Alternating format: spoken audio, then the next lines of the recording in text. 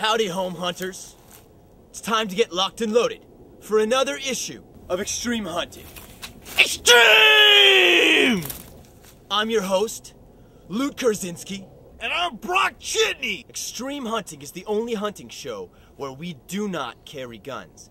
We feel that to really be true hunters, you need to hunt with your hands. Rifles are for pussies. Rifles are absolutely for pussies, man. F rifles. This is the only show where we hunt with our bare hands.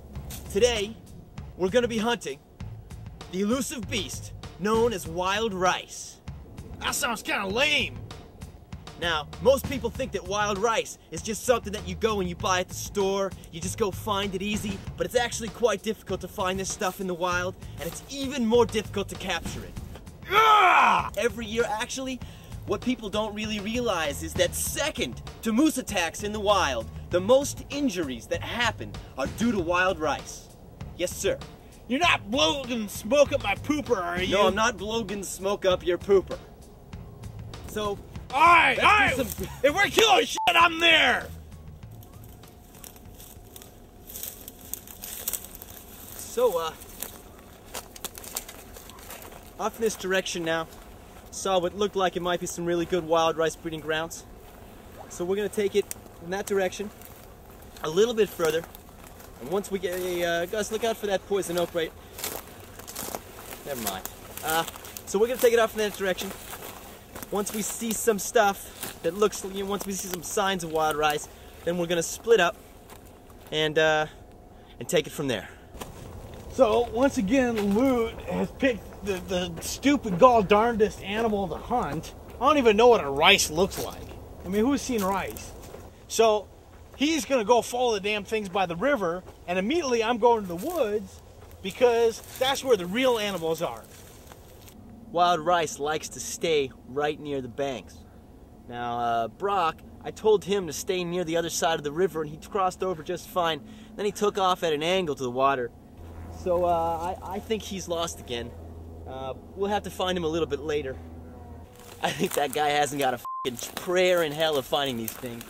He generally doesn't really even know what the hell he's doing. So it's a good thing you're following me right now.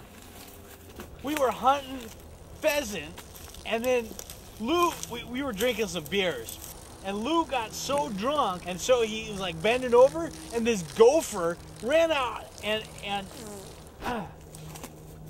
bit him in the ass.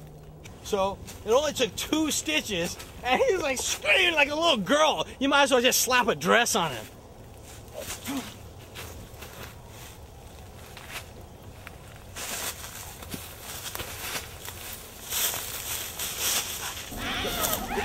Fuck is that?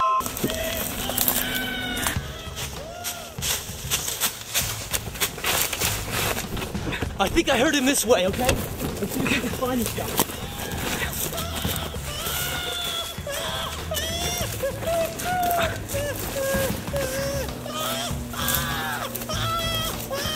Brock!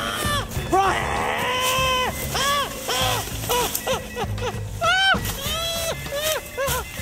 Alright, what happened? Let me see. Oh my! What the? Okay. Alright. Oh shit. Better help you with that. Take care of this. Alright. Let's get you going. Let's get you going. Alright, thanks for watching this episode of Extreme Hunting. I gotta take this little girl to the hospital right now. He's bleeding profusely. Alright, and we'll see you next time, alright? Come on, big guy. No, it's alright,